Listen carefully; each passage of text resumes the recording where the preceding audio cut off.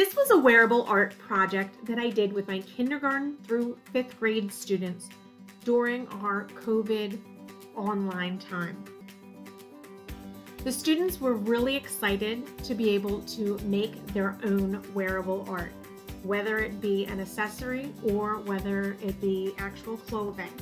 Some of the students chose to do it for themselves or for other people, while other students chose to do their pets or different action figures and dolls. They had a really good time and they shared their artwork and had other students interested in making other things. Enjoy!